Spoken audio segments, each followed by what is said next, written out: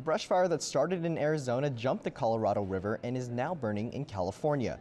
The Pirate Fire has now burned at least 1,200 acres of trees and vegetation, mostly in Arizona. It's also being called the Topak Fire. 2 RV parks south of Needles, California have been evacuated. Several fire departments are working in the area. Crews were first alerted about the fire around 4:30 this morning.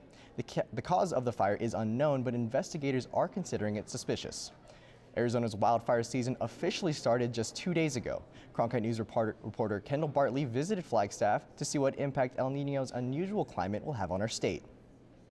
Just a few years ago, here in Flagstaff, a huge fire caused evacuations, damages, and major flooding. So I spoke to officials about what to expect for this fire season. The 2010 Schultz fire in Flagstaff burned over 15,000 acres. Tina Adams, a Flagstaff resident forced to evacuate, was asleep when the mountains behind her became engulfed in flames. I went out to look at the mountains, and I took a picture, and it just looked like an angry face. That fire grew quickly because of high winds and forced the evacuation of more than 700 homes. This year, El Niño is causing unusual conditions this fire season. Typically, El Niños are expected to bring wetter than normal conditions to the southwest, but that's not what happened this year. So what does that mean for fire season? We are in worse shape at this time this year than we were last year. So it's kind of setting the stage for what could be a significant fire season, but to see how it plays out, we have to wait until May or June.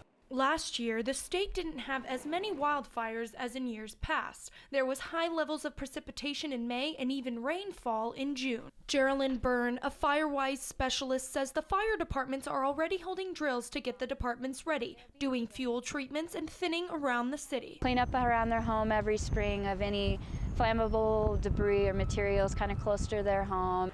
Officials say fire season is only going to last 3 months long and should be over by the end of June. In Flagstaff, I'm Kendall Bartley, Cronkite News.